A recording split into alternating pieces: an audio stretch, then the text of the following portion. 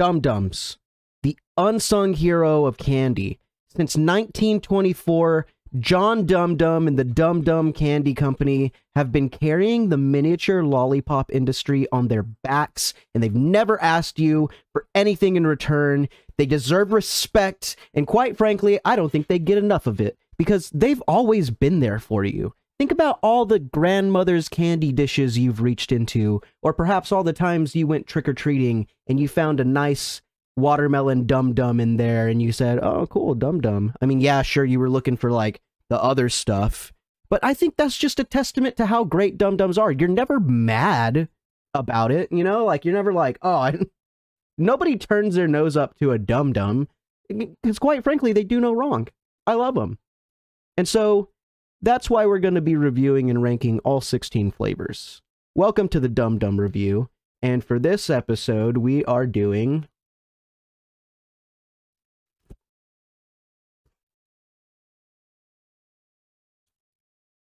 watermelon.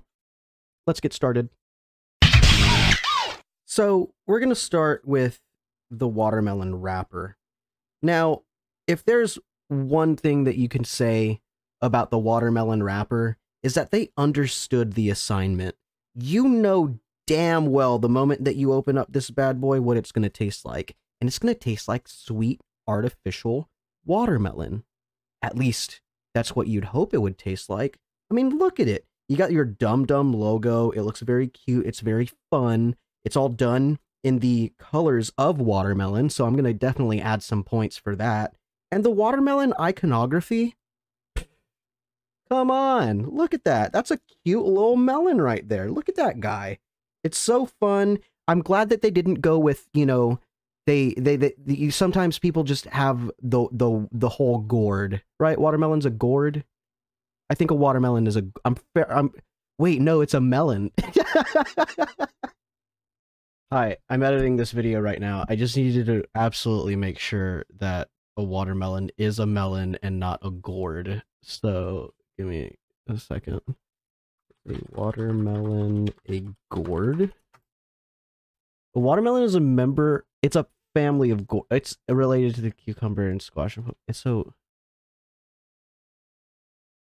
watermelons are berry. There's some conflicting evidence. Are all melons gourds? Exploring the gourd family. It's a gourd. Alright, cool. Just wanted to make sure.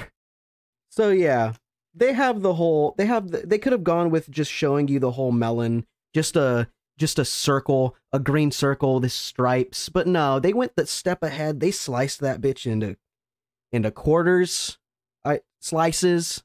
Yeah, that's a quarter, right? They sliced it into quarters. They arranged it in a really fun way. This is a solid wrapper. I gotta give it like a 7 out of 10. This is some good stuff right here. This is like as, I don't want to say this is as good as it gets, but it definitely speaks to the person eating the lollipop what they're in for. And at the end of the day, that's what they're going for. And I think they did that. They did a great job on that.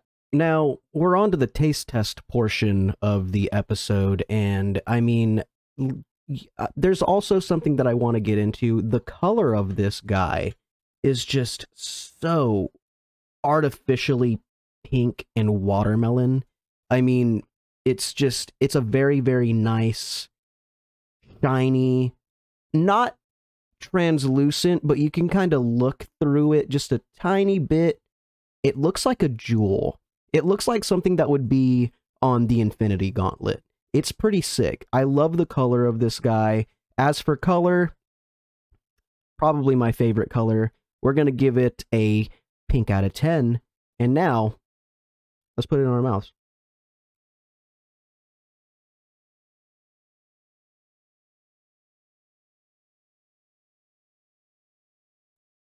You know, when you first give it a taste, when you first give it a lick, there's a moment where you're really kind of tasting it and you're like, yeah, this tastes somewhat like watermelon. I would like to imagine that they tried their best here, But when you really, really taste it, when you really, really try and find that watermelon flavor, it's kind of not there. And I think they were banking on the fact that if they gave you a hint of watermelon, that's all they needed. They did their job. But really, when you taste it a little bit more than I think they were expecting you to taste it,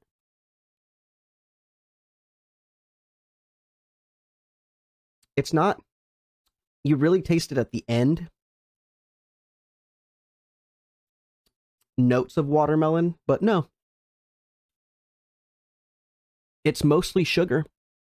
And that's unfortunate because whenever I think of watermelon, I think of like your Jolly Rancher watermelons or stuff like that, but this just doesn't, this isn't doing it for me. Mm-mm.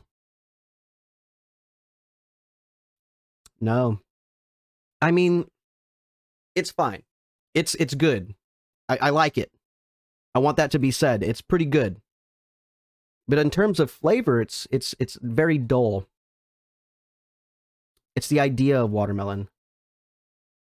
It's not tangy, but it's very sweet.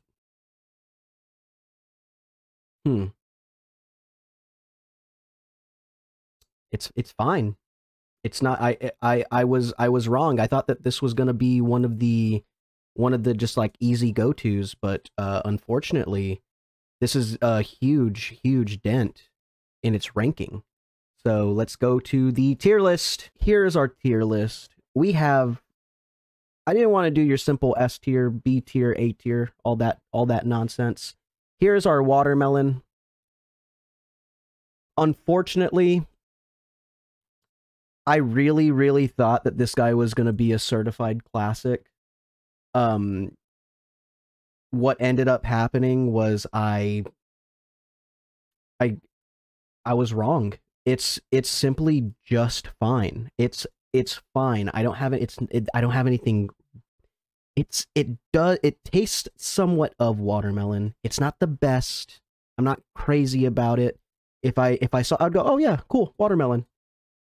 And that's what it is. And as unfortunate as that actually is, especially when I thought much higher of it before I looked at it with the eye of review, I really would have put it probably as a certified classic, but unfortunately, it's just okay. So there you go. That's it. That's our first episode of the DUMDUM review. I hope you enjoyed it. There will be many more, at least 15 more to come. And go buy yourself a DUMDUM today. Go find one. I'm sure you can find one like outside on the floor or something. They're everywhere. Have fun. You guys drive safe. And, you know, enjoy the rest of your day. Please clap.